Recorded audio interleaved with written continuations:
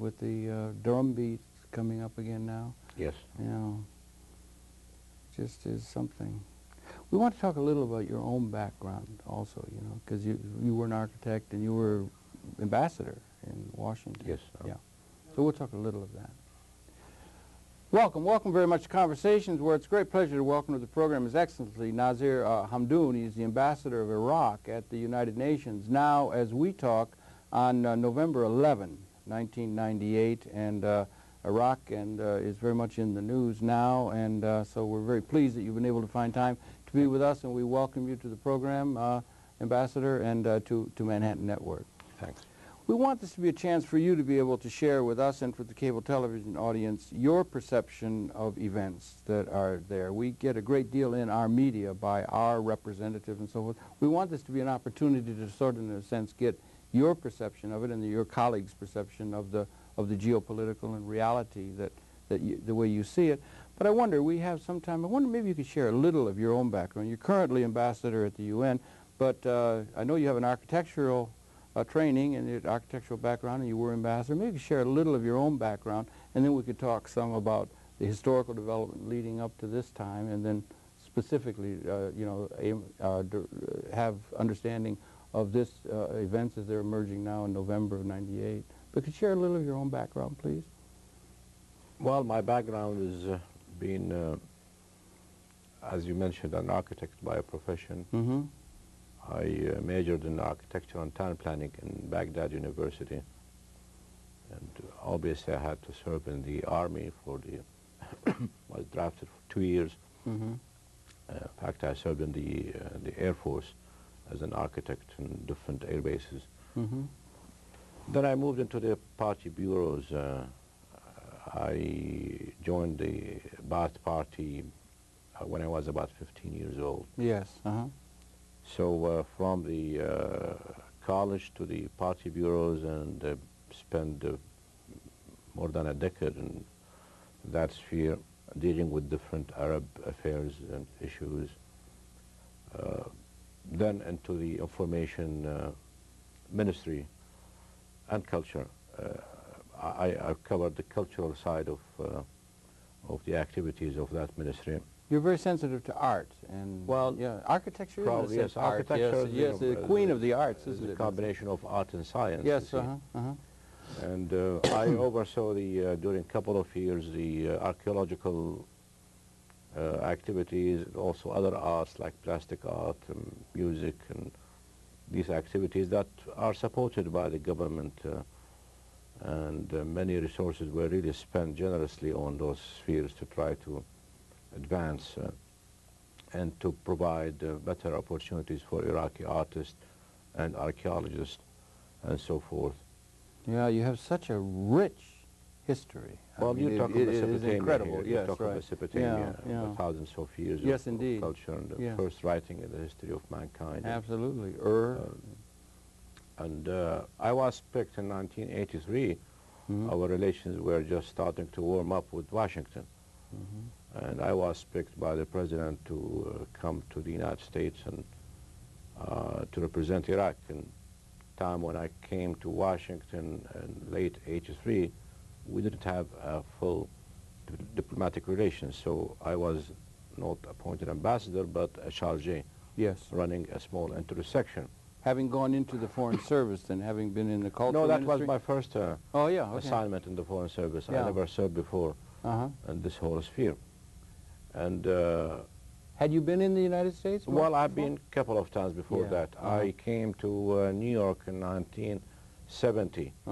In July, I think, of 1970, to represent Iraqi delegation of youth. It was like the 25th anniversary of the United Nations, and that was, I think,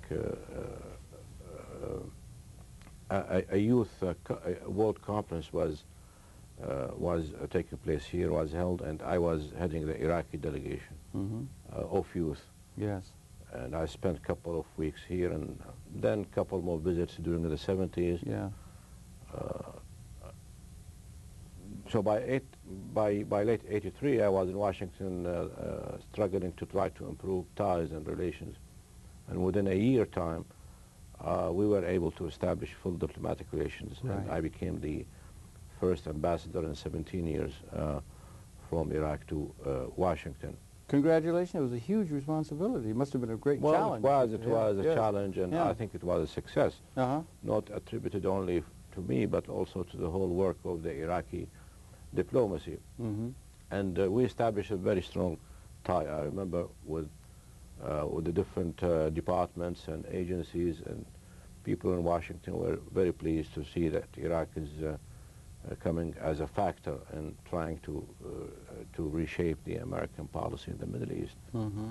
At that time, we had the Iraq-Iran war, and we were able to solicit many support from different factions within the American system to end the Iraq-Iran war and to try to put pressure on Iran in order for the war to stop.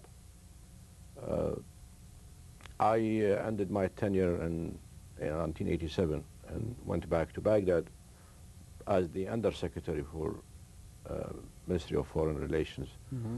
And I oversaw our relations with the West, including the United States, during 5 years till my coming to New York in 1992.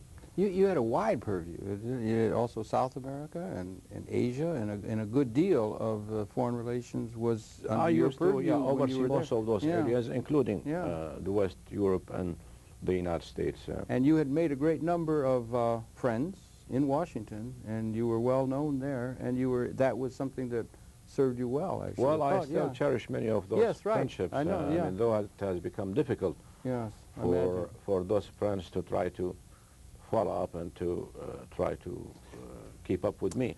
It might be worth mentioning the role of Iraq and the view of Iraq in terms of, at that time, when Iran and Iraq were at loggerheads and so forth, but Iran was seen as a great, in the minds of many people, as a great potential threat to interest, and Iraq was a bulwark against that. There were a great many allies that were seeing Iraq as being an entity that was standing against the threat of Iran.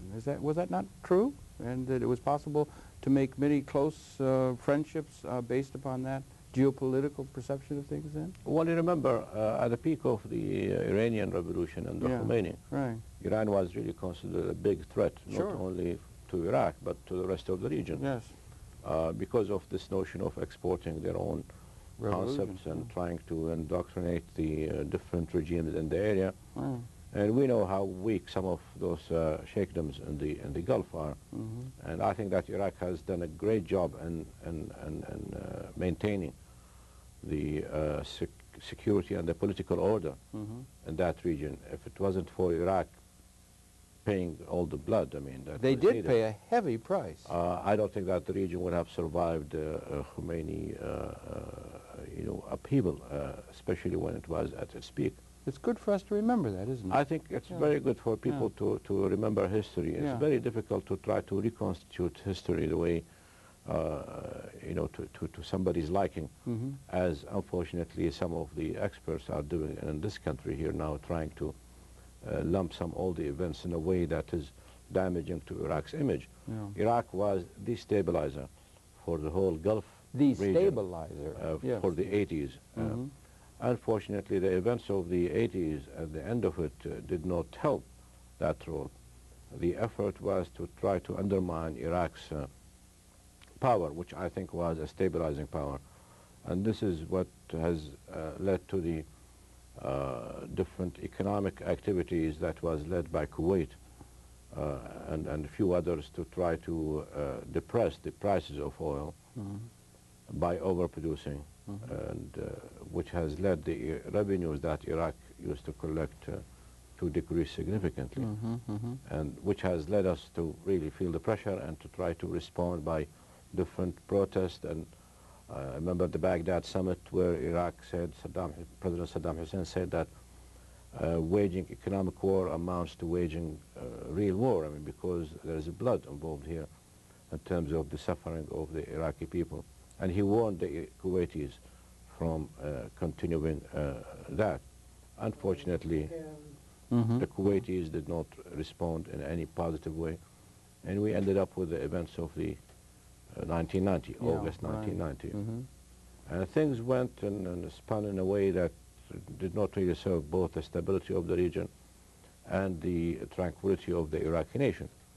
Iraq was one of the most advanced nations in the Middle East. Absolutely, yeah. In They're terms very of the health progressive, system, sure. education system, women's rights, and in all other spheres. And it's a well-developed, economically progressive country. Right. We should keep that in mind. Yes. It's not some, you know, and 5,000 years of history, if I may say Yes. so. Yeah, right.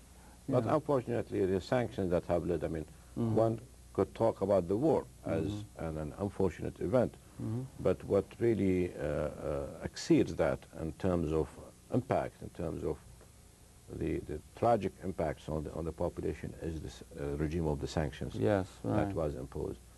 And recently, UNICEF issued a report after months of investigation, saying that the estimate shows that there is about 6,000 child under the age of 5 that die every month because of the sanctions. Can be tied to the sanctions. Yes. Yeah. Yeah. And here you're talking about over like 70,000 a year. Yeah. So there's much more of price. And this that is we going are on for paying. 8 years now. For 8 years now. We Yeah. are in the Right. 8th year of the Right. sanctions. The worst sanctions is in the history of the world. It's the perhaps. most in the modern world. comprehensive. It's Yeah. the most comprehensive. It's the most restrictive sanctions that prohibits nothing from leaving the country of commodities that we could sell in order to get money. There was a moderate regime of what is called the oil for food program run by the United Nations, but it didn't really solve the problem. It's very cumbersome. There's lots of sophisticated and difficult processes that go on the United Nations in trying to get approval for the contracts. Usually the United States and the UK delegations give us hard time in approving contracts, and there have been many delays in getting food, medicine, and also in getting some other essentials, things for our power plants, Yeah. to maintain them, things for the sewage system, things for the oil industry to make it meet the capacity that's required Right. for pumping. So unfortunately, this situation has not been resolved, and we ended up right now in another crisis with the Clinton administration As we threatening talk now in November. more Yeah. force and more military strikes, which again is not going to solve anything. Yeah. It will only make things worse in terms of the plight of the people, and I think also in terms of regional security. I don't think force helps security, especially in a very volatile region. We could talk a little bit about that. The sanction. I wonder if the American people realize can really feel the importance of that. You have a generation of people that you can see wasting away in a certain sense. I've seen figures that as many as close to 1 million, maybe 1.5 million. Over 1 million have Over 1 million. passed because of the impacts of the sanctions. And it's tied directly to the impacts of the sanctions. Yeah, malnutrition or lack of medical service, lack of medicine. You can't get spare parts for the water system, for the Yes, sewage yeah, systems, and these kind of things, and Absolutely. they don't do that in a. Everything has deteriorated. And it's all deteriorated, and it's gotten worse, and that's got to be building upon to where at a certain point your patience is tried beyond a certain point when there are, from your perspective, if I may, I don't want to put words in your mouth certainly, but in your way, that there are picayune kind of issues that are raised, that they're not, that they're deliberately trying not to have the sanctions come to an end? Is that a perception that you? Yeah, this is the perception that they're deliberately dragging this Yes. out. That the sanctions Your are view is of not that. only targeting the government, they are targeting the whole nation of Iraq, because the sanctions have an impact in every Iraqi house Right. in terms of lack of medical treatment or lack of necessary calories for the kids to grow. Right. You're not able to generate within, Iraq is a great and mighty nation. It's a huge nation. It's a very rich nation. You're not able to generate by your own internal resources sufficient to meet the needs of your people. Yeah, sure. This is that, correct. I mean. Could you discuss this a bit? Because there was damage of the wartime, and you are tied into the world economy again. It's not you're some independent small country or something of that sort. You're tied into the world economy. Yes, and these sanctions work yes. doubly difficult on a country that is so well developed as Iraq is and has been, right? No, Iraq used to get more than 90% of its revenue out of selling its oil. Right, okay. And we have some other commodities like sulfur, phosphate, and that we usually sell. Of course, there is the dates, which Iraq is #1 in the world of producing. But the majority of our revenue used to come from oil. We were prevented since the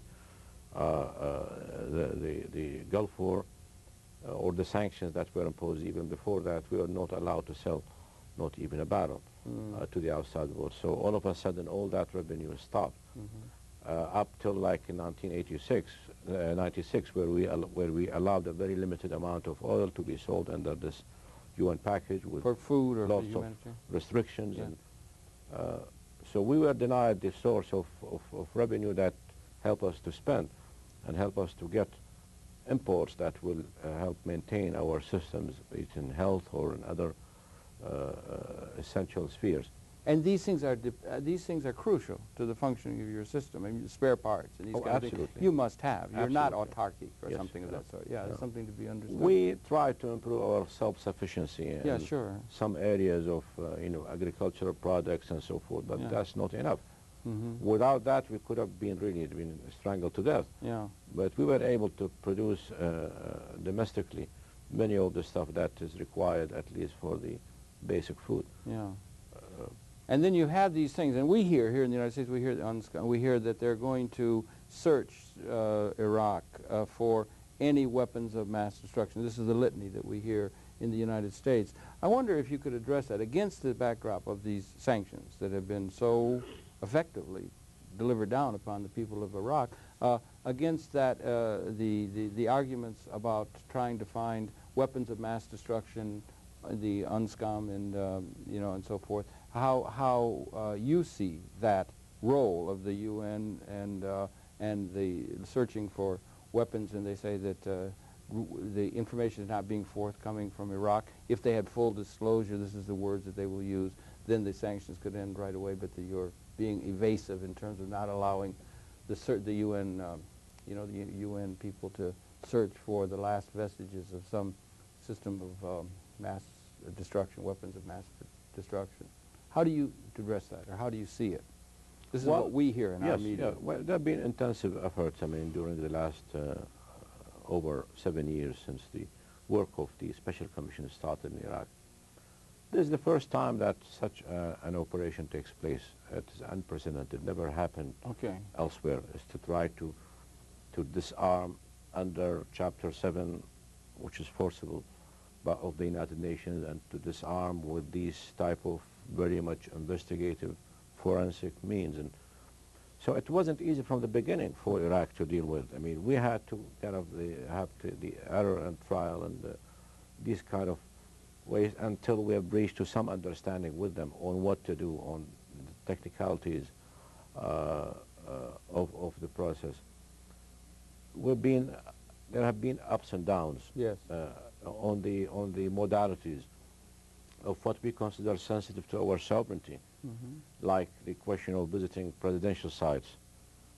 Though, eventually we had to agree last February to open all those sites for them, and they went inside those sites and spent weeks, and they took samples of everything, of leaves, of soil, of air, water. They found nothing in it of the alleged accusation. Those are those last presidential sites that they had held out? Yeah, all the presidential sites, that are in the country were surveyed first by the United Nations team, a team that was sent from here, and then inspected by the inspectors of different nationalities, including Americans. Yeah. And then they took all kind of sampling, which has proven negative. There's no traces whatsoever of chemical, biological, or any other prohibited items. Your position is that you have cooperated fully with the UN? We have cooperated to the extent that we can, because we are talking about some documentation that was destroyed, either during the war or unilaterally by us in the first place. Which they're demanding? Which they are demanding. And you don't have? And we are telling them, look, if you want to get those documents and things that are missing, we probably will be having the sanctions with us for the next century. Yes, right, because they can't be found? They can't be found. Perhaps they didn't exist? or Well, they I did, would say, or they were destroyed, or you see, I mean, Iraq, they're trying to say that you're being evasive, and you're Iraq- trying to say that Iraq is- they're being unreasonable. yes, I think. Iraq, despite its advancement, as Yeah. we talked before, Yeah. but still a third world country. Okay. Not everything is that well organized and documented and things. Uh-huh. So if they think that for such a process that we have done, like the unilateral destruction of some of the weapons, Yeah. that every bit of information was written or was put in a computer, Yeah. and Easily therefore obtainable. Iraq will have to reveal them. They are wrong. We Yeah. told them that, look, we don't keep such track record of everything. Yes. At some instances, some of the officers were taking their own notes, jotting their notes down. We provided that to them. Yeah. But there is nothing beyond on certain aspects of the weapons that were destroyed unilaterally by Iraq.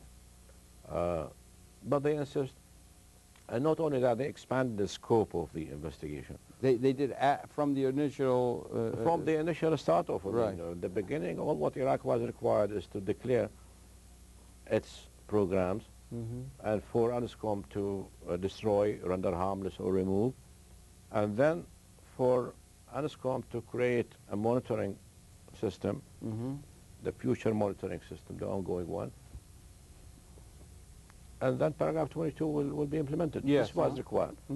Because if there is an effective monitoring system in place, this is the best insurance that nothing in the future would happen of producing again any of such weapons. That's the best guarantee and insurance for the future. I wonder if we could back up a little bit and address just the psychology or the mentality of the people who address Iraq the way that they do now in this modern world. You're a modern, advanced country. There was a great deal of time when Iraq stood up to the Iranian threat, as it was seen by the West. There were ties, geopolitical ties and so forth.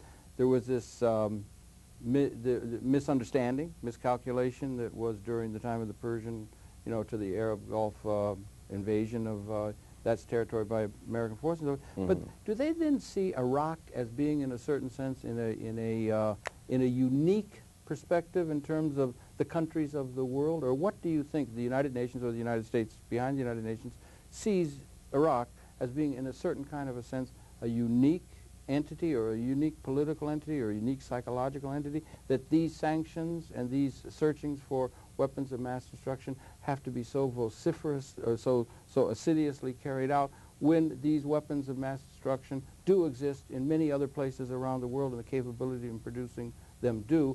Do they have a certain kind of view of Iraq, in your view, that is perhaps irrational, geopolitically irrational, in terms of looking at the country of Iraq, if you can understand what I'm saying? Probably this is the way they... How do you think they see it? They see it that way, but I think, in my view, it's more of a question of their own creation of a myth that has... Well, that's perhaps what I was trying to created get at, yeah. back in 1990, a time Yeah. when the U.S. was emerging as the sole superpower, Yeah, and the collapse of the Soviet Union. yeah. So Iraq was picked as the enemy for obvious reasons. First of all, they don't really think that Iraq is a threat to them. They do not. There's no way that Iraq could have threatened the United States. That's an interesting... Neither by intentions nor by any practicalities, you see. Or by the capability. But it's always good to try to demonize a country and demonize a leader, and therefore to try to accomplish whatever images that are required by this or that wing, right wing, left wing of certain sectors in the American political spectrum in order to capitalize on that. There could be some goals that relate to the Middle Eastern region by using the notion of Iraq being a threat in order to stimulate some lucrative business of military hardware, Yeah, okay. which was sold to the different countries in the region. It would have been more difficult to sell without portraying Iraq as the threat, as the continuous threat to their security. Otherwise, many countries would not have really wanted to spend all that money Absolutely. to buy that junk. You Yeah, see. right. Yeah. That It's probably is interesting, one yeah. of the... otherwise, on the question of free access to oil, I don't think that Iraq has threatened the free access of the United States to the oil of the Gulf. On the contrary, Iraq oil reserves are always being seen as a future security for the oil market. Mm-hmm. And Iraq was exporting to the United States around 700,000 barrels a day by 1990, Mm-hmm. which is a significant amount, and I think Certainly was is, yeah. was also on the increase. Mm-hmm. So Iraq was willing to share in terms of supplying the West and supplying the United States with its need of oil. Mm-hmm. So why Iraq was chosen, probably these are some of the factors, but it looked like it's difficult for Washington to change its mind. Once they have picked on something, they get obsessed. Do you think it's an element of what they call scapegoating? Or a Well, whipping boy, an Arab whipping boy yeah, maybe a whipping boy, element a to whipping that? boy Because element. there's I an think. anti-Arab, anti-Islamic sentiment in this country, which is something that ought to be addressed Well, by I cannot us. make my judgment Yeah. on that. All What right. I'm saying Yeah. that this is really a myth of their own creation, Mm-hmm. not necessarily this particular administration. Yeah. Probably was created before, Mm. but they carried on it, and it probably fits the question of stereotyping somebody or some country or some leader in order to try to project might.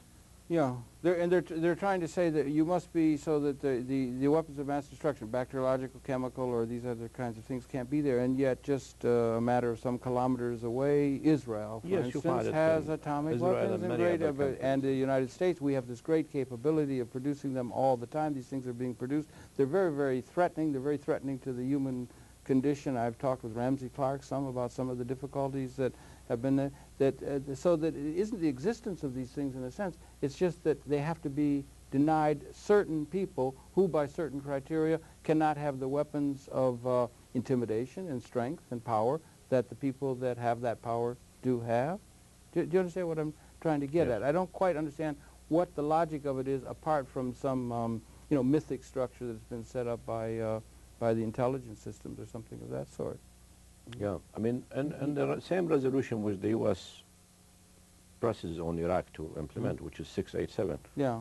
back in 1991, there is a paragraph that talks about creating a zone free of mass destruction weapons, Oh, of nuclear, in the same resolution, yeah. which is under Chapter 7, Mhm. which means it is mandatory.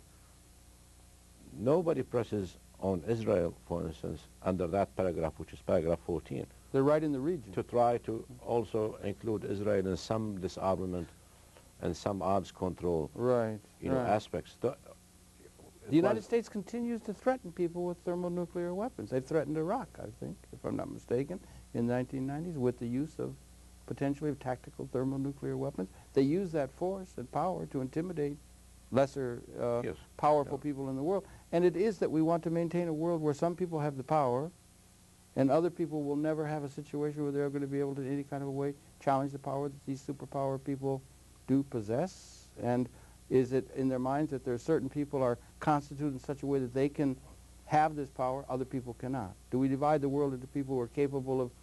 Do you understand what I'm trying to get at? This is what we call in the Middle East double standards. Double standard. Yeah, Oh, that maybe when that... it comes to Iraq, the U.S. takes a certain, actions and criteria. When it comes to Israel, there is a different set of criteria. Yeah.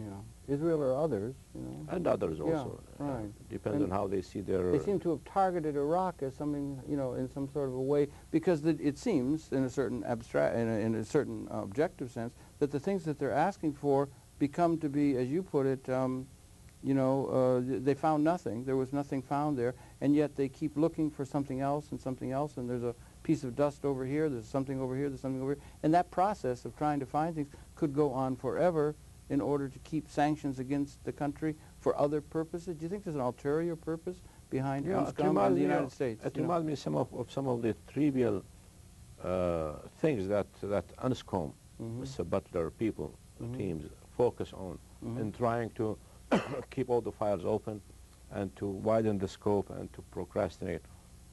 When they discuss, for instance, some tests that were made back in the 80s, on the some biological stuff, and that some donkeys were involved. They asked about the size of the donkey. They asked the investigate those officers and so forth, what was the color of the donkey? which direction was it standing when Yes. you brought it in the car? Yes. What kind of a saddle? Mm.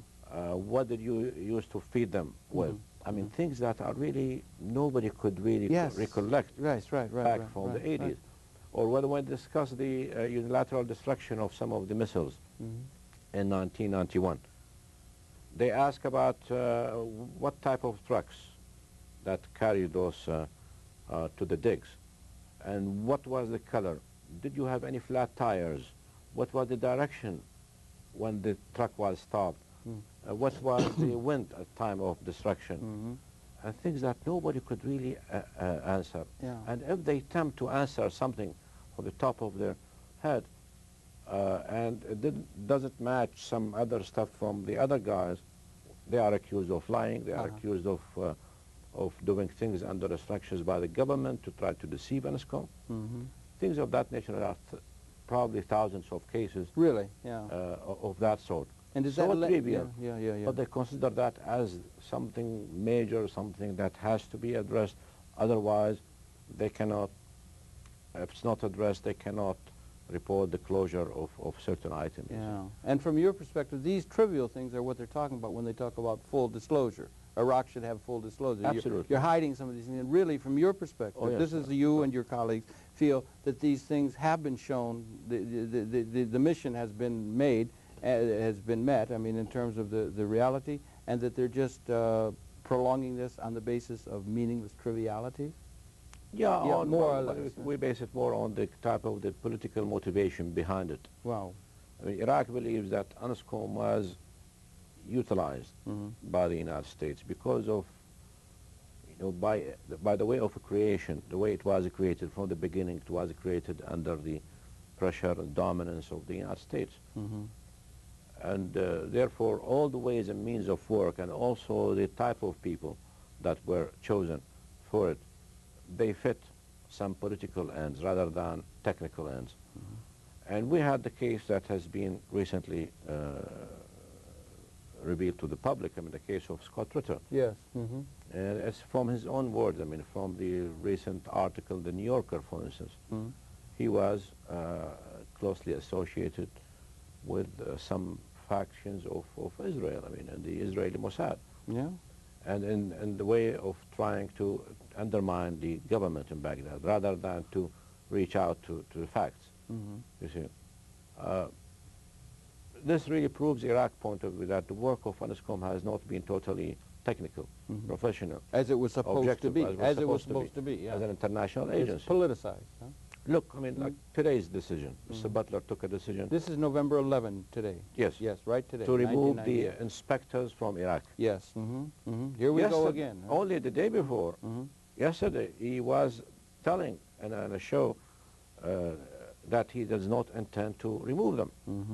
What happened that today, or probably last night, Mr. Peter Burley, the American ambassador here, called him and advised him or asked him to remove those inspectors outside of Iraq, probably because of the imminent military strike. You feel that there is a possibility Of course, an imminent military strike? Okay. And he did that right away, without notifying the council. And he's supposed to report to the Security Council and to take any such permissions from the Security Council or to the Secretary General, at least, who has appointed him. But he did not do that. He right away removed them, and they left the country, and then he will be briefing the Security Council later today. So this also proves that it's a kind of a situation where he gets his instructions from Washington. Yes, right. As in last February, remember yeah. what Scott Ritter was saying, and other reports in the American press, that the Secretary of State was calling Butler to try to reschedule some of the inspections. Do this now, don't do this now.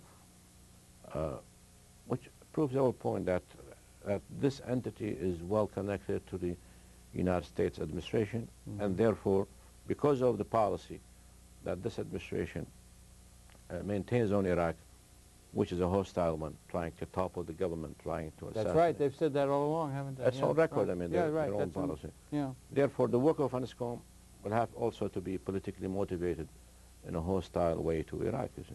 And this has been, and meanwhile the sanctions go on, and the suffering goes And on. the killing and continues. yeah, the killing, over a million children. Since the We got film beginning. footage that was going to be shown of that kind of thing, and it goes on. And you've come to this point now in November where the path, the light at the tunnel, where the sanctions could end, where things could begin to get into a normal pattern, simply is something that you cannot see coming, and so you've taken a stance of saying that we really have to address the world community. Oh, yes. The world Yeah. has to address these sanctions and the It's the implications level, of them, yeah. and they've just been going willy-nilly along and not addressing them. They have to be addressed, and that's the position of you and your government. It is the level of frustration that have really led us into this latest position to stop cooperation with UNSCROM. And the sanctions, Ramsey Clark, you know Ramsey Clark, has said that they are a form of warfare in a certain very real sense, and they're being used very cavalierly around the world, it would seem, by many people. And so the whole question ought to be addressed in a certain sense of sanctions that are so easily called and so easily used by the United States particularly. You think it's something that ought to be raised in the halls of international concern and so What has been raised, I yeah. mean, But I mean now, in a new kind of yes. way. Yeah, right now, the majority of the member states and the General Assembly of the United Nations, they oppose to the concept of economic sanctions. Yeah, 193 Nobody sees to them 2 as on fair, Cuba, nobody I sees think. them as a human. Yeah, right. And therefore, I think the U.S. position on this is becoming very unpopular on the the whole world scale. concept of sanctions. Yes. Yeah, well, I think they had the vote on Cuba. I think it was it was only 2. There was Israel and the United Yes. States voted in favor of the sanctions on Cuba. That's another example. But the Iraqi is one that I should think there would be a great deal of support within the General Assembly for the idea that these sanctions should be, the question should be addressed, and they should be, the suffering that's going on is addressed. Even 60 Minutes brought it up. They Yes, visited indeed. and saw the terrible suffering Indeed. and said this should be addressed, and Madeleine Albright said that apparently this is something that has to be, you know, it's unfortunate these people are all dying, but it has to be. You know, she took that kind of a position, which is an unfortunate one. You think, and your people, your colleagues feel that there is going to be an attack launched upon, Well, there yes, was, it was averted in February and so forth. All and, the indications now show that there will be a military strike. good Lord, on top not of all the far from suffering now, that's yes, there yeah. now. They haven't greatly increased, the Eisenhower there, they haven't greatly increased the firepower, it would seem, from what has been there. In fact, it's come down from what it was in February and so forth. Do you think the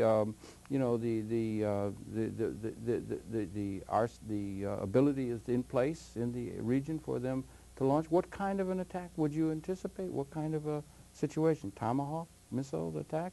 How much of an attack? What? I don't know. How is there you know, discussion among you of what to expect? Are people preparing in Iraq for an attack? And Well, we're what's the expecting a massive situation? attack. A massive They'll be attack. trying to make it, you know, heavy and to show their might, so to speak.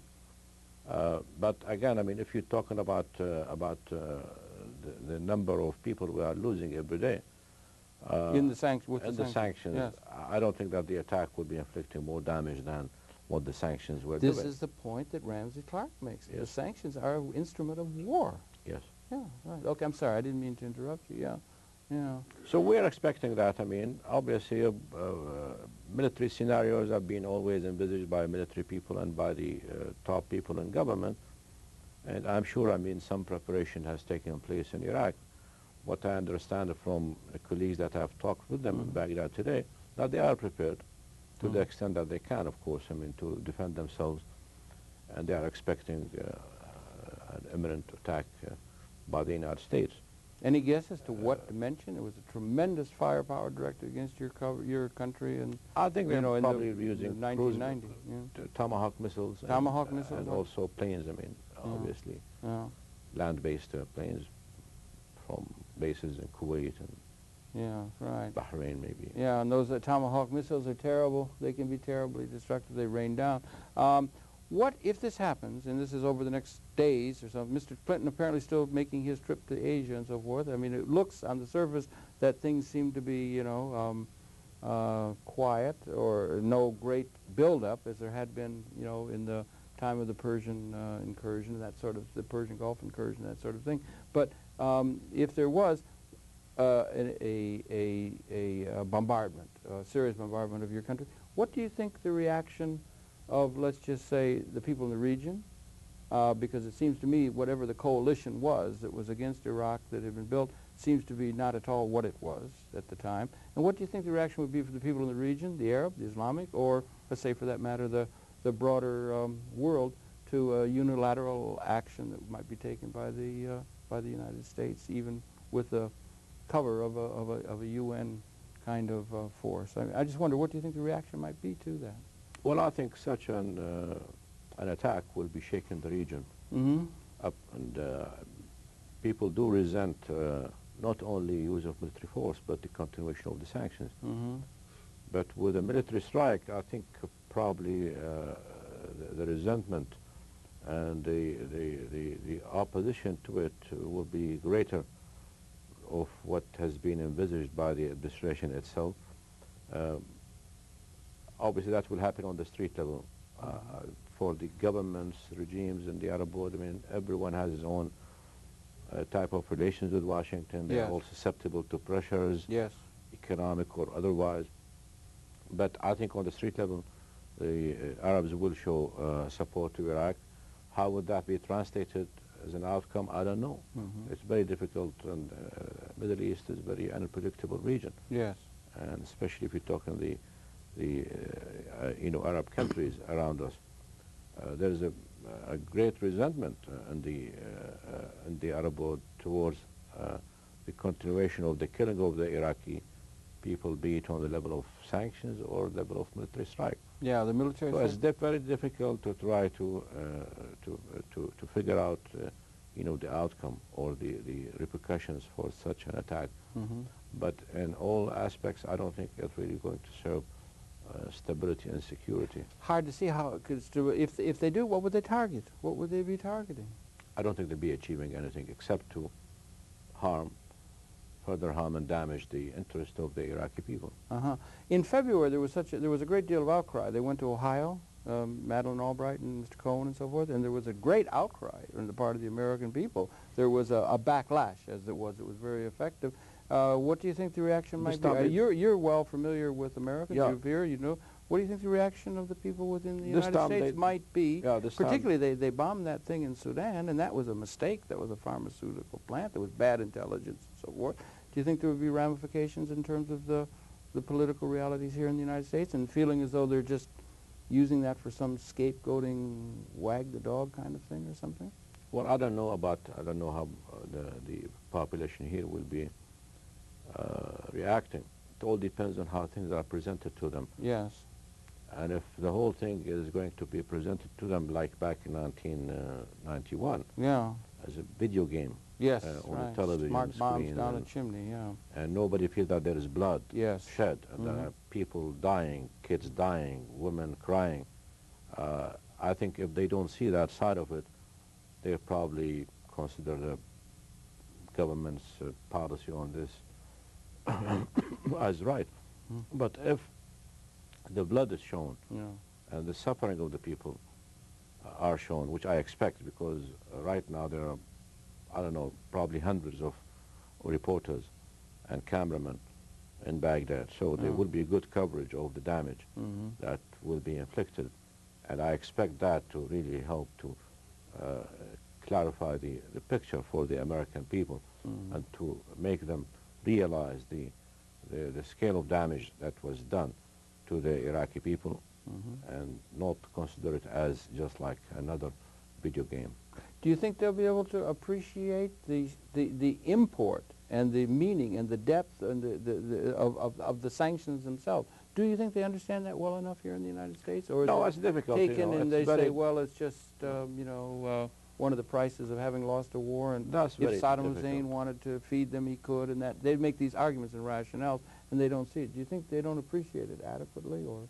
I don't think they do appreciate it adequately. Not only in Iraq, but on a world scale. It's a very difficult question of sanctions because they are silent. Yes, the killing silent death. Children, so many of them are little children. You don't see it striking at the television screen as if what the bombing does and tuberculosis. So it wasn't easy for people to get to comprehend with the sanctions as a killing mechanism, and also to try to figure out who is responsible for it. Some people blame the government of Iraq, but without understanding that the government of Iraq has nothing to do with the continuation of the work of UNSCOM, which is preventing the lifting of the sanctions, and that the U.S. Depends on UNSCOM as a tool to try to justify the continuation of the sanctions. Right. Yeah. It's a very trying thing. We went through, and it was Kofi Annan came in February. it was built up in February, you were aware. Then it came back. You don't see that maybe he could visit? There could be another visitation by somebody from the UN. Something could happen, or the idea of another bombardment is a very, very unfortunate kind of thing to contemplate. And one wonders what it's going to serve, as you said. Yeah. Yeah. Well, there is a possibility. I've been encouraging him to be more active on this, but it looks like the Americans are discouraging him from taking any role in this. Anything similar to last February is not acceptable by the United States. And obviously they have ways of putting pressure on him. But we still are hopeful that he could take a move and go to Baghdad or meet the Iraqi president, trying to find a common ground. Do you find at the UN a good deal of support? What is your, you know, the people at the UN that you have contact with, outside, let's say, of perhaps the United States, do you find there's a good deal of support for and an empathy, understanding of the Iraqi situation? And what about now we have Mr. Primakov in Russia and that sort of thing? Has the international situation changed at all to where there might be support for Iraq that might have been a little hard to see in the past? Or there might be, you know, Iraq might be in a stronger position geopolitically or in terms of their contact with people in the world than some people might have assumed, looking at everything through the prism of American sources of media. Well, the support for the lifting of the sanctions is growing. Yes, worldwide, and we could feel it at the United Nations corridors. But still, I mean, nobody has the muscle that's required to try to overcome the American policy on the question of the sanctions, both because of its universal weight and also because of the veto power of the Security Council. I don't see that the international scene right now changed because of the Primakov taking over. I think the Russian policy continues on the same path. They have big interest with the United States that they have to take care of. At the same time, they still hold strong views on the question of the invalidity of the sanctions regime on Iraq and of the fact that Iraq should be given more chances to try to clarify its problems and to be given fair reviews at the Security Council, which the U.S. have been opposing. Have they undercut? The United States undercut? The United States have always opposed and undercut any possibility of an objective review. They limited to the 60 days review, which has been stopped now by a Security Council resolution introduced by the U.S. The 60 days reviews are very brief, nothing transpires in it. Butler gives a statement, then everybody, okay, we'll leave it to the President of the Council to go and announce that there is no change in the sanctions regime. We have had 40 of them, 40 reviews since the end of the Gulf War. They produce nothing. The resolutions talk about not only the possibility of lifting the sanctions, but easing up the sanctions. Right. Nothing has been eased up, not even 1% of hard. You see, hard. Yeah, right. We've said, I mean, everybody agrees that 80, 85, 90% of the work has been done. Mr. Clinton, on more than instance, came and said, well, the UNSCOM people have achieved much more than the bombing achieved in getting rid of destruction weapons, mass destruction. Okay, if that's the case, if UNSCOM has achieved like 70 or 80%, on that presumption, I will say they have to lift the sanctions by 50% at least. Yeah, it would make sense. And also, for the remaining... Ease up on certain issues, commercial flights, some exports, imports. so that Iraq will be given an incentive. But they have never thought of that, and never dared to think of making things more reasonable. Particularly if 15% of that remaining, a good deal of it is just trivia. Yeah. If that is the case, and could be covered that by can be strung out as long as you want. And could be covered by the monitoring regime, you see. Yeah, right. The monitoring regime consists of monitors, devices, sensors, all kind of monitoring of over 500 sites. Yeah. And those are the big industrial sites that have dual use capability. Right, that's the thing we haven't had to talk about, the idea of dual use. If they take this dual use if you're going to talk absurdities, they take dual use. If you have an aspirin, it might be converted into a bomb or something. They can take anything that has to do with a new industrial system and say that it could be put to some military use and would render it impossible for any country to develop at all. Yes. Do you think they're doing that with Iraq? Using an irrational kind of use of this dual use kind of assumption? Iraq particularly is being targeted as a country and as an entity, as a civilization for some reason in a uniquely strong, hard way, do you think? I mean, there is Libya, there's other countries. I'll tell you, at one point we were wanted to import some pencils. Pencils? For education. For the children. For the children. And that was prevented. The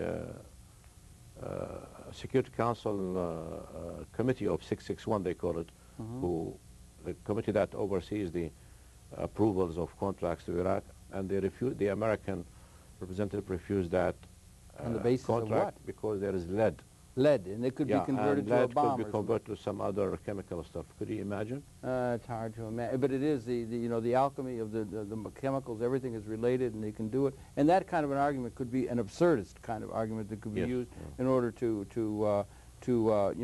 mask it. What do you think the end policy, the end game of the policy that the United States has toward your country is? Well, it looks like they want to change the government. And also to weaken the whole entity of Iraq and the regional terms, you see. What will that achieve? I mean, I don't really understand. I mean, weakening Iraq, how would that serve stability of the region? I mean, given the type of regime we're still having in Iran, I think a strong Iraq would be a good counterbalance in order to prevail stability and it was seen that way for even a long on the time. Iraq-Iran level. The more Iraq is kind of strong and able, the more the relations could be normal.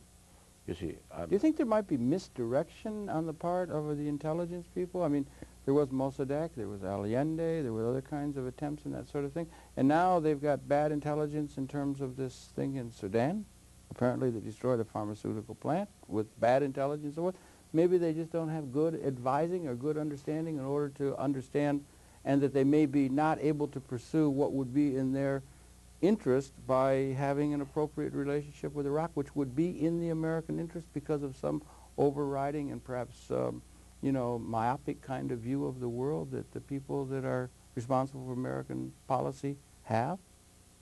Well, it's very difficult for me to speculate on that. Really. I just wonder how you might see things from your perspective. All what we are seeing is that this is very much damaging, not only to the interest of the Iraqi nation, but also to the future American-Arab relations, future American Iraqi interest relations, in that. and American interest at large, of course. I mean, you think? Once a reputation is tarnished of a country, obviously its interest in that specific region are not going to be served well if you are talking long term. Yes. You see here. Right. There's a generation in Iraq that has been growing under this whole American aggressive policy. Yeah.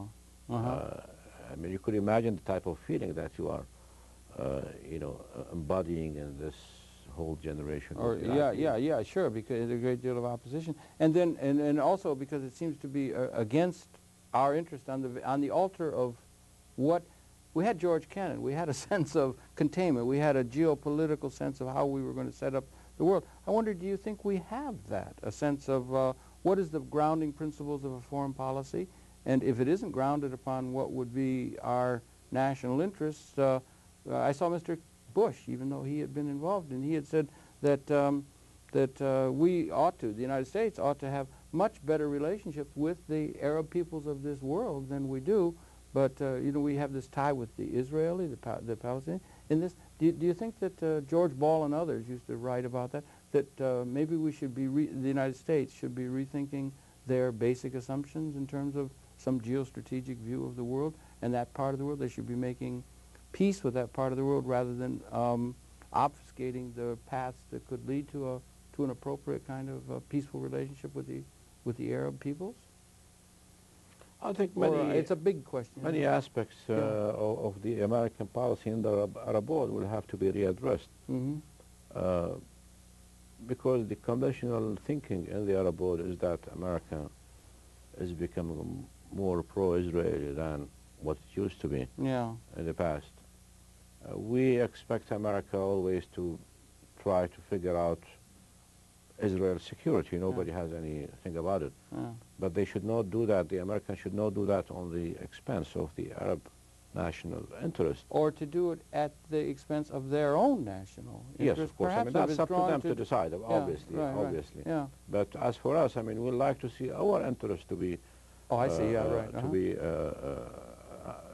understood by the United States and considered, including Iraq, the question of sanctions. That's part of it. Yes. That's part of the national interest of the Arabs and the Palestinians and probably others. Sudan, in this case, that really has been damaged by the American attack. And misdirected intelligence. Oh, yes. Well, I tell you, it's a sad thing that here on November 11, let's mark this again, we'll probably air this within a few days, November 11, 1998, this drumbeat is beating up again. I'm sorry that in a certain sense it's being, the people of Iraq, having been submitted to the sanctions, are now being submitted to this increased danger that's being directed at them. I'm sorry, I'm glad we were able to welcome you to the program to give your perceptions of it, perhaps a little bit differently than what people the normal media perception of that part of the world might be, and we appreciate very much your coming in. It's been a great pleasure talking with you. And I would say in the cable audience, it's been your pleasure to have the perceptions of Nizar Hamdoon. He's the ambassador of Iraq at the United Nations now at this very crucial time. Happy to have been able to bring you his perceptions. We on Conversations Invite soon will be coming back again next week. That's it for this particular program. Ambassador Hamdoon, thank you very, very much indeed for coming in. Thank you, Harold. Until next time. So I think we'll probably try and air this thing maybe in 10 days, something like that. 10 days. I think so, yeah. We have Send me a copy. Oh, I have one, I think. If all's gone well, you can just take it with you now. We're going to correct the spelling of my, it's better than us, right? Yeah, now we got it right? Yeah, okay. That's correct, right? Yeah, that's correct. Yeah. Well, then you got a website so people can get, are you paying good attention to that website? Are you getting many hits on that? Our website? Yeah. Yeah. So people can come there to get some information. Yeah, we're getting, averagely, I think, about probably 250 a day. Really? That's pretty good, yeah. But when there is a crisis, it picks up, right? It picks up more. Are you familiar with that? Are you keeping up with that technology? And you know, Mr. Kamal? Yeah, I work on... with the informatics? That, with Kamal, Ahmed Kamal of Pakistan. Yeah, he's really involved in that. Very much. These new technologies, they're developing, they're well developed. I mean, they're well developing that in Iraq, the use of the new technologies. Are you able, very or limited, with the sanctions? Very limited, no. Because, I mean, again, lack of resources and... Yeah. But you certainly could if the sanctions were lifted. We recognize that sanctions are a weapon of mass destruction, deadlier even than war, deadlier than even nuclear war, that the sanctions against Iraq have killed 10 beautiful human beings, innocent of any wrongs toward anyone, for every person that all of our military aggression against Iraq killed.